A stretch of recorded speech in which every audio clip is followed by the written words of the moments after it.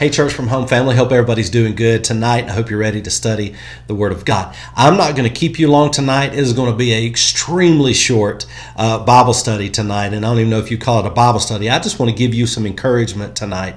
I know our lives are busy. Things are happening, sicknesses, disease, surgeries. We're praying for you, Paulie.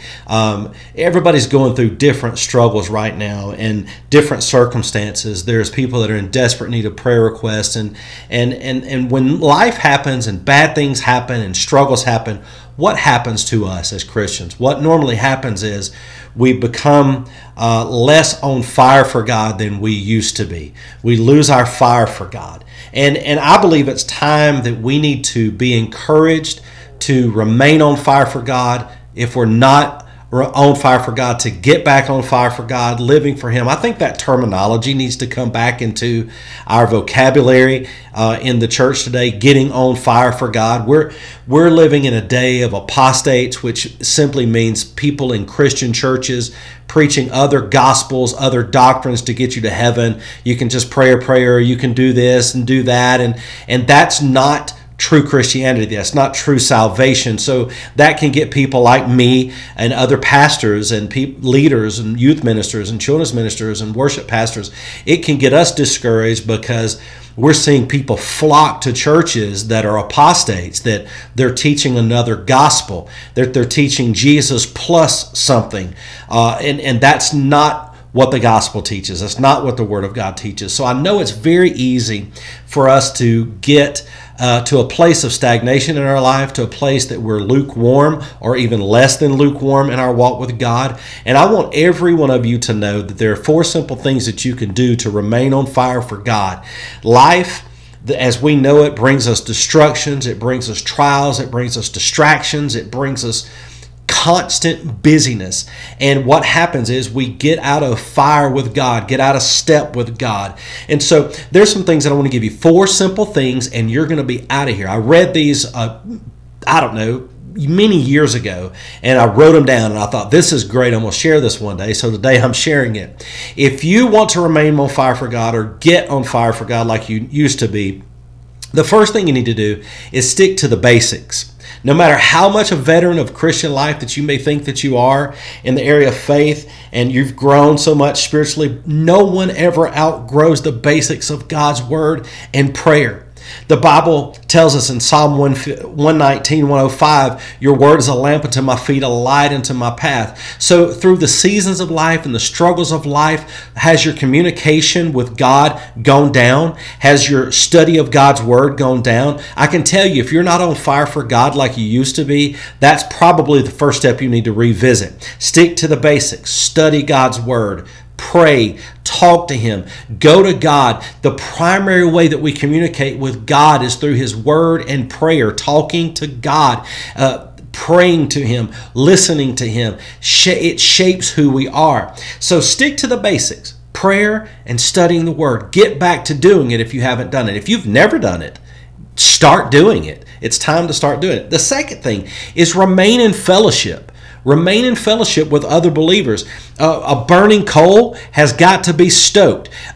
When you take a burning coal and I'm cooking out on the grill and you put the coals are together, how do you start the fire? You get it together, you let them sit, you let them saturate, you let them soak in, you let them become marinated, if you will, in lighter fluid, and then you light the coals and they burn. But if they stick together, that fire continues to go. But if you take one coal that was way on fire, and you take it and you put it away from the other coals, guess what happens? Well, it's going to go cold. It's going to burn out a lot quicker than if it was with all the other coals. So we've got to get into a place of fellowship. Some of you use church at home, church from home as your fellowship, and that's wonderful. And we pray that it continues to bless you and encourage you in your walk. But those of you that can physically get out and be in a campus, you've got to find a way to get involved in fellowship. Get involved with people and other Christians, fellowshipping. Let people hold you accountable. You hold other people accountable. And when we do that, when we get around a group of people that love God and have pure intentions, we can stay on fire for God. So we've got to remain in fellowship. There's a third way. See, I'm moving fast. I told you it's going to be very, very, very quick tonight. The third thing is remember the joy of your salvation.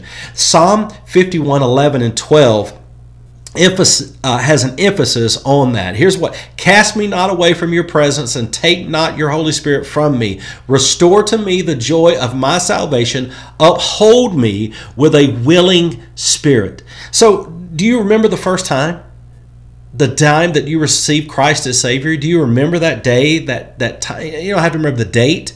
You may not even know what day it was, but you remember a time that you gave your life to Jesus and asked Him for a relationship? Do you remember that?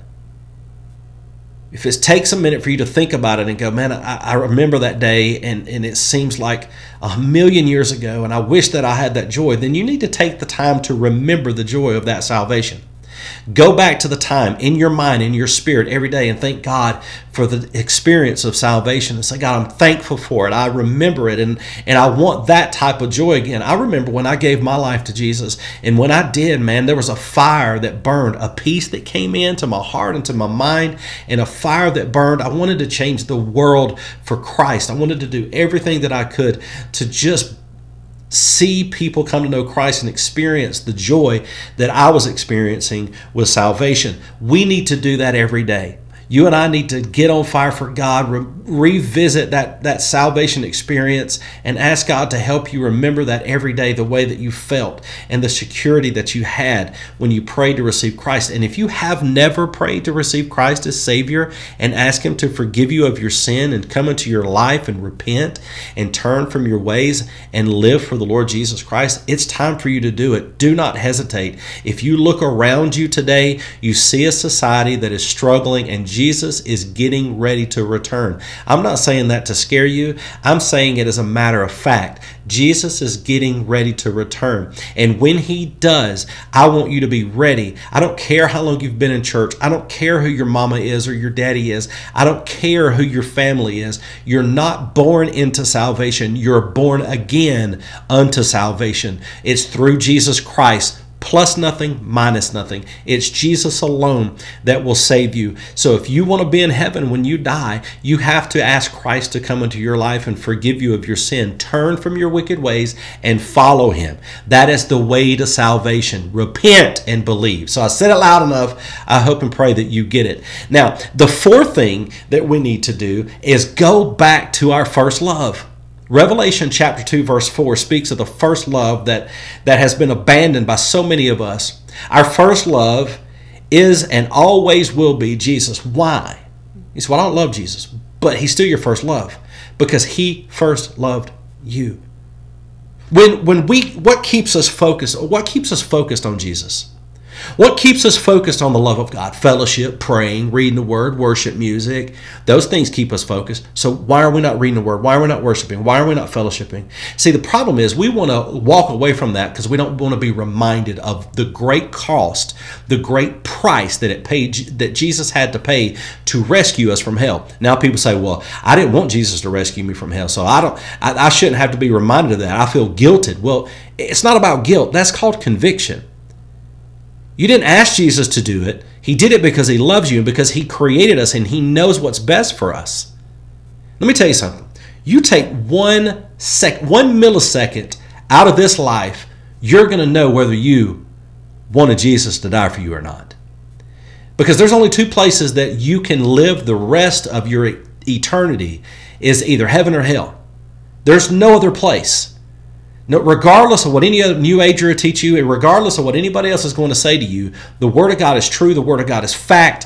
We've got to go back to our first love. We got to remember that He first loved us. He loved us first, and now we've got to just show Him a response of love. We've got to give our lives back over to Jesus to get to where we need to be with Him and get on fire and change. Listen, I want to get back to the day when people were leading other people to Jesus at restaurants, at gas stations, at backyard fences, businesses. I mean, just hanging out. People were giving their lives to Jesus, but now the world has waxed cold, and Christians are waxing cold with it. Guys, gals, we've got to get on fire for God. We've got, listen, because the day's coming that Jesus is going to step out and he's going to come back. The Bible tells us that no man knows but the Father. Not even the Son knows. The angels don't know, but Jesus doesn't even know, but God knows, and he's going to send Jesus back to receive us. And I'm telling you, it's coming sooner than you think. Look around you. Look at the world, the things that are happening, in Afghanistan right now. You say, well, what's that got to do with me? I'm telling you, it's got everything to do with you.